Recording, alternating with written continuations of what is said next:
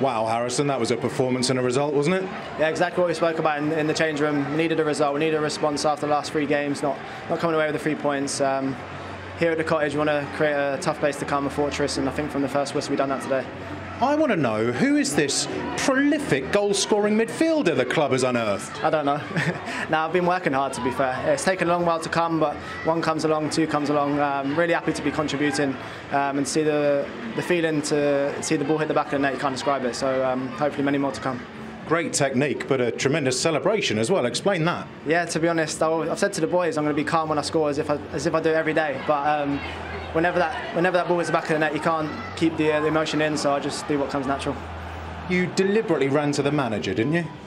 Yeah, I was heading that way. Obviously, my family were over there as well, and then I seen the manager's face and the emotion as well. Because to be honest, I want to go out there. It was tough for me to come off at half-time the other day. And then to give me the chance again from the start, I needed to show something tonight, so I'm pleased with the performance. There were tremendous displays all over the pitch, but tell me about Willian. He's rolling back the years, isn't he? Yeah, incredible player.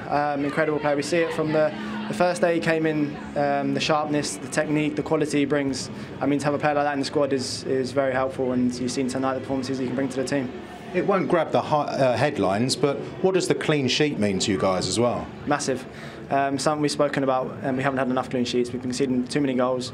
When you speak about it too much, you seem to concede in the first minute, like we did on Saturday. But no, we spoke about it again before the game today, and to get a clean sheet today, 3 points, perfect night.